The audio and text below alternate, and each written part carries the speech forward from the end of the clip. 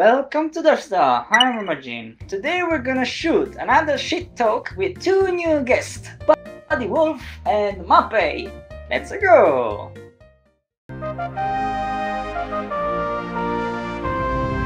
So today's topic will be.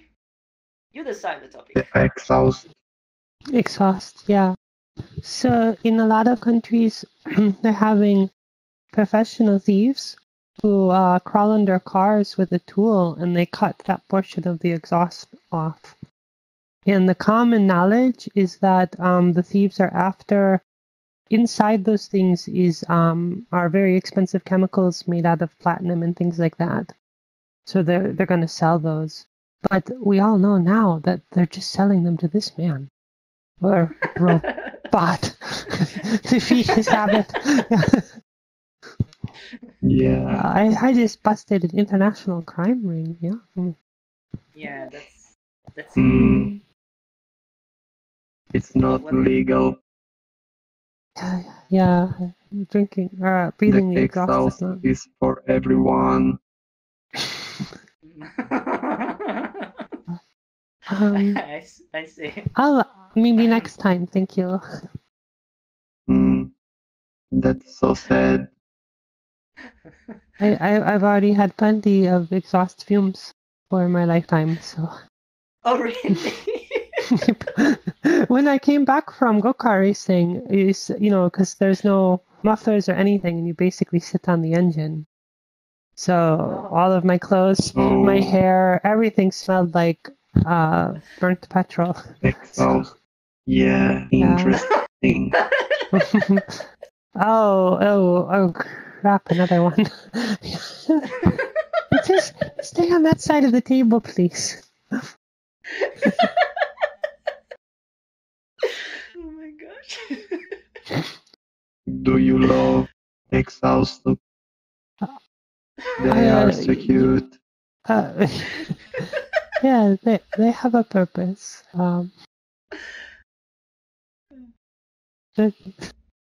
But it depends what you put in, I guess. The exhaust fuel, it's nothing without. I mean, you have to put something in it, I guess. What fuel do you put? Finger fuel. I'm powered by Chernobyl. I got Chernobyl inside. Powered by Chernobyl. Okay. It's got some chlorite in there. No, Chernobyl was the reactor next to the city.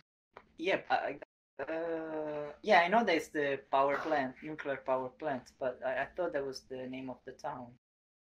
I think the town had a different name. It was like Privyet or something. Yes, Privyet. Yeah. I was there. That's where you got the fuel. Okay. But how can you last for so long? I mean, how the fuel? How can it last so long? I guess. Well, the fuel. I'm not immortal. Yeah, he needs to refuel like all other beings. I see. Maybe I'm right. What? I don't remember the word. Radioactive. Yeah. Yeah, radioactive. What are you doing? Nice. You got radiation now. Okay. I'm just slap it off. Yeah. That hurts.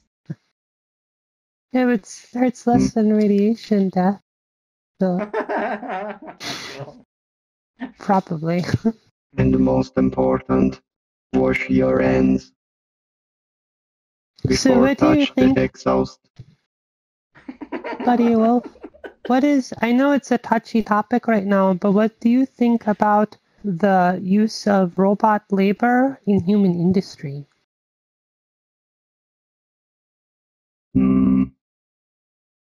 Well, that's a hard question. But in general, are you for it or against it? The robot can save many lives. Okay. In some, well, how I can say, in some places it's good to use robots. So in Maybe the where, places, I don't know, to fight or to save life. If so you use you're, them to rescue people, if the robot dies, nothing matter. what's quite interesting, as a robot, he's programmed not to value other robots' existences, only human existence. Yeah, that's the nature of the slave dynamic, where the slave might appear to revolt but really needs a master. One day machines and humans will be together. I agree That with sounds that. fun. When? Very soon, because Japan If you started could, cooking pasta with robots. Yes, and I share the exhaust with mortals. Oh, what? It will be magnificent. Oh, it's playing time. I'm going mute.